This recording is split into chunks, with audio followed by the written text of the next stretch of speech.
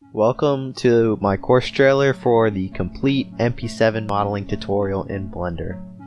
In this course, I will cover techniques and skills used to create the MP7 you see on screen right now.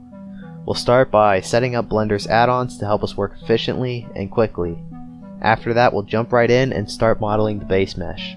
We'll use hard surface modeling techniques that will allow us to quickly generate a high poly and low poly mesh from the base mesh. Then we will use Blender's UV tools and the powerful add-on UV Pack Master to create tightly packed UV islands.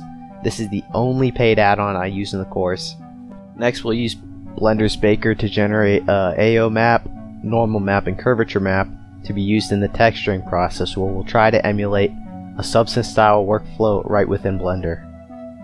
After creating our high quality textures, we'll bake them down to images we can use in a game engine or on Sketchfab.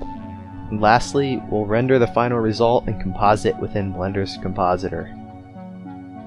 This is an intermediate tutorial, so I won't be covering every single key I press. However, if anybody is confused at any point, just leave a comment with a timestamp and I'll do my best to help you out. I hope you enjoy these tutorials, and if you're ready, let's get started.